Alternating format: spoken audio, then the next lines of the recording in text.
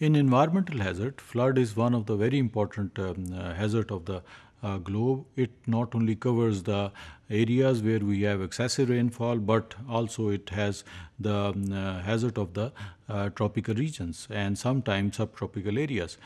Pakistan is the best example of the hazard, and Pakistan belongs to the most of the Pakistan belongs to the semi-arid and arid type of climate. But यहाँ पर हमें summer में flood एक hazard के तौर पे भी मिलता है.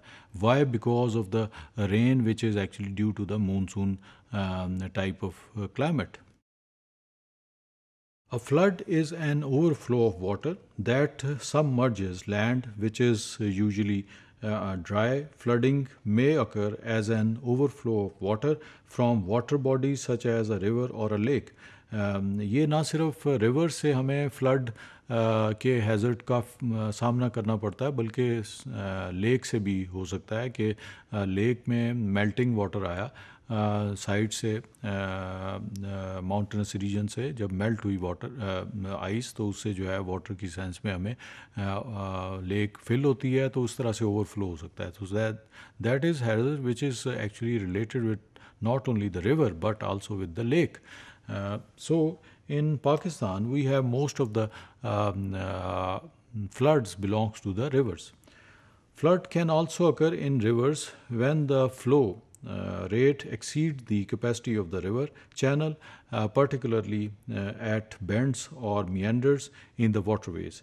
Floods often causes damages of houses and businesses. ज़्यादातर जो सैलाब हैं वो मैदानी इलाकों में आते हैं, क्योंकि वहाँ पर जो पानी है दरिया में मियंडर की सेंस में बहता है, यानी पेचो खम की सूरत में वो मूव कर रहा होता है, और मोस्टली वहाँ पर जो स्लोप है वो कम होता है. सो दैट्स वाई जब उसमें पानी का मिकदार ज़्यादा होगी रिवर चैनल में, तो अपनी वो साइड से बाहर की तरफ आ जाएगा, या मियंडर का वो वाला हिस्सा जो उसके बिल्कुल फ्रंट पे है, या वाटरवर्ड जो साइड है उसकी, वहाँ पर उसकी जो है इरोजन स्टार्ट हो जाएगी और पानी जो है ओवरफ्लो करेगा.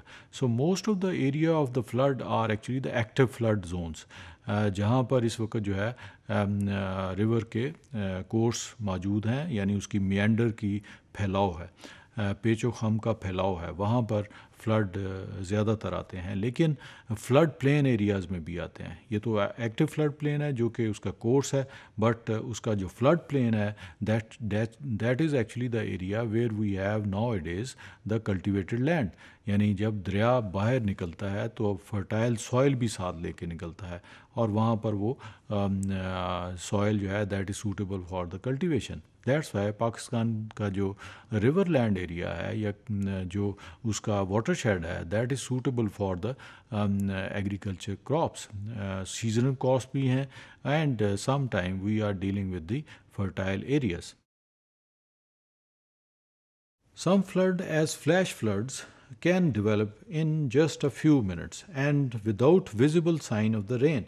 Additionally, flood can be local, impact as neighboring or community, or very large, affecting entire river basins. So flood not only belongs to the rain of the enclosed environment, but it also related with the melt water. यानी flood दो तरह से हैं, एक तो excessive rain होगी shorter period of time में, secondly melt water जो है वो रिवर चैनल में शामिल हो जाएगा और इस तरह से उसके इनक्लोज्ड एनवायरनमेंट में फ्लड आएगा. In 2003, Sindh province was badly affected when above normal monsoon rain caused flooding in the province. Urban flooding also hit Karachi, where 2 days of rainfall of 284.5 millimeter occur. So ये not only belongs to the rural areas or the areas which are under the agricultural environment, but हम आजकल इसको urban flooding की सूरत में भी देखते हैं कि बारिशें ज़्यादा हुई और वो जो डिप्रेशन थे सिटी में वो पानी से भर गए. और इसको ना सिर्फ हम कराची में देख सकते हैं बल्कि रीसेंट ईयर्स में लाहौर में भी हम मॉनसून डेज़ में सम of the areas are under water देखते हैं, but those are actually the depressions. अब वो डिप्रेशन जो है पानी से भरने हैं और इस तरह say that area is under flood and that is called the urban flood. In 2010, almost most of the Pakistan was affected when massive flooding caused by record-breaking rain hit Khyber Pakhtunkhwa and Punjab. In September 2014, due to massive rain in the northern areas as well as Azad Jammu and Kashmir and in Punjab constituted flood situation in rivers Chenab and river Jhelum. So ये 2014 का जो flood है that is a massive flood because it not only comprises of the melt water but इसमें rain भी शामिल हो गई और जो मानसून थी उसका जो स्लोप्स के ऊपर रेन हुई ओरोग्राफिक इम्पैक्ट की वजह से, तो इस तरह ये डबल हमें जो है इसका इम्पैक्ट हम देख रहे थे उस वक़्त कि मेल्ट वाटर भी था और रेन वाटर भी था। As we have estimation, 0.75 million people in Pakistan are affected by floods each year, resulting in an annual loss of almost 1% of the total country's GDP, which is 2.7 US billion dollar. सो हम अगर इसको estimate लगाते हैं तो हमारे economic losses भी हैं, human displacement भी है, ह्यूमन डेथ्स भी हैं।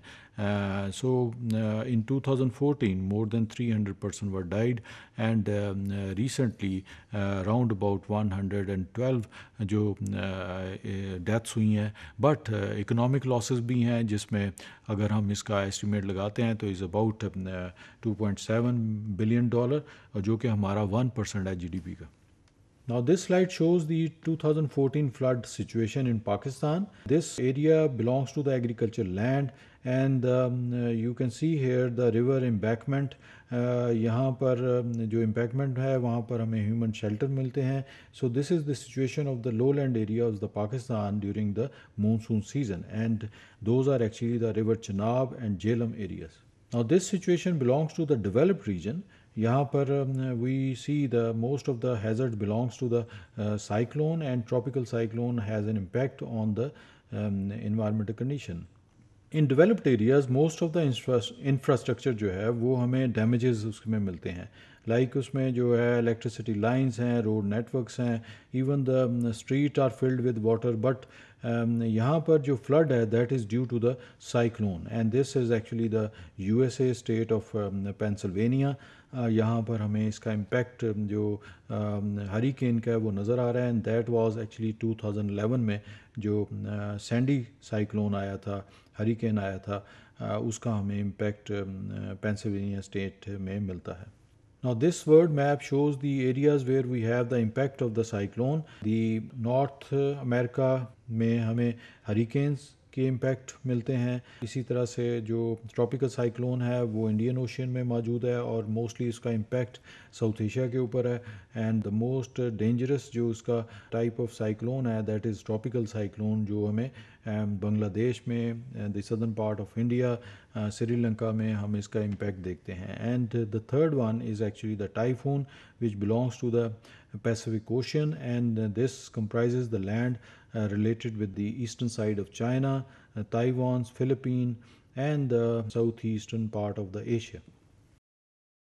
Now flood not only belongs to the river water and rain, but also linked with the cyclones, जिसका इम्पैक्ट हम नॉर्थ अमेरिका में देखते हैं, साउथ एशिया में देखते हैं और ईस्ट एशिया के ममालिक में भी इसका इम्पैक्ट देखते हैं कि साइक्लोन जब मूव करता है तो उसके साथ प्रेसिपिटेशन भी मूव करती है और रेन भी होती है। उसकी जो आई ऑफ द साइक्लोन है उसकी जो साइड्स हैं आर कवर्ड विद रेन, और जब वो मूव करता रिवर ओशन सरफेस से मूव करता हुआ कॉन्टिनेंटल सरफेस में दाखिल होता है तो उसके जो इनक्लोज्ड इन्वायरमेंट है वहाँ एक्सेसिव रेनफॉल होती है। सो some time this type of situation also create the flooding in the area.